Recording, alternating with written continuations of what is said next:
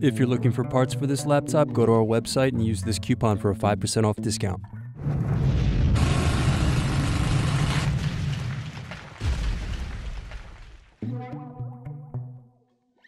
First unscrew, then use fingers to remove base cover.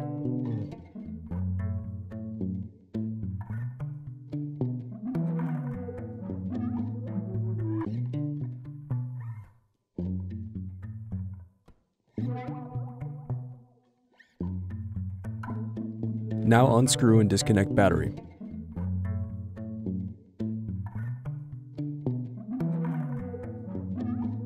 Then use thin object to pry apart and remove CMOS battery. Thanks for watching. Don't forget to like and subscribe if you enjoyed this video. And if you need more, check out this playlist to watch other tutorials for your laptop. You can also click here to find parts for your laptop at partspeople.com.